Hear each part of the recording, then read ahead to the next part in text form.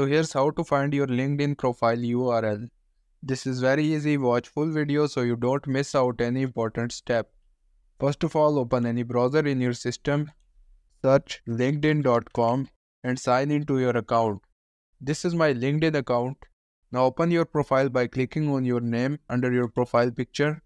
This is my LinkedIn profile. There are two methods to find your LinkedIn profile URL.